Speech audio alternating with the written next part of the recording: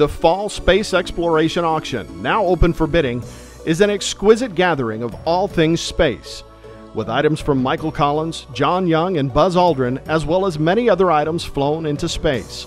You're sure to find something out of this world. An Apollo 11 flown quarantine cover signed by the crew and originally from the collection of Michael Collins, who has signed and certified it as carried to the moon. After their July 24th splashdown, the astronauts and all the flight equipment were quarantined, including this cover.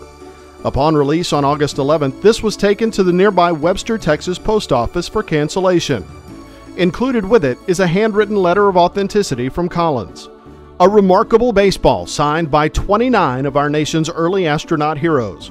It bears the autographs of all the Mercury and Gemini crew members, as well as 8 of the 12 Apollo moonwalkers, including Neil Armstrong, Buzz Aldrin, Pete Conrad, Alan Bean, and Gene Cernan.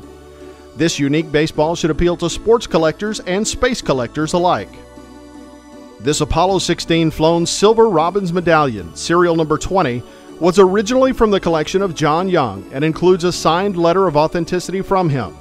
This beautiful sterling silver medal is one of only 98 that flew with Young, Mattingly, and Duke on this important lunar landing mission in 1972. The original plastic case is included with the medal. This $1 bill flew with John Glenn on Friendship 7, America's first orbital spaceflight, and was then signed by Glenn and Scott Carpenter, as well as numerous members of the ground crew. It is mounted on a certificate of authenticity also signed by both astronauts. A member of the flight crew originally presented it to his pastor at a church near Cape Canaveral. This 17 by 12-inch Texas flag that flew on Gemini 7 in 1965 may just prove that everything is bigger in Texas.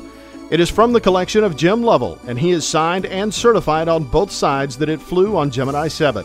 This was, at the time, the longest manned spaceflight ever, at nearly 2 weeks in Earth orbit. Flags this large are rare and perfect for display. It comes with a letter of authenticity from Lovell.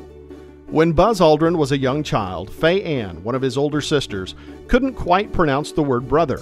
It came out sounding like Buzzer, and a shortened version became his lifelong nickname. He signed this first printing of his Encounter with Tiber book to his sister with a unique inscription: "To Faye Ann, my name giver. Enjoy a space encounter. Love, Buzzer." A letter of authenticity from the estate is included in the lot. It would be difficult to find a nicer grade Apollo 13 flown silver Robbins medallion.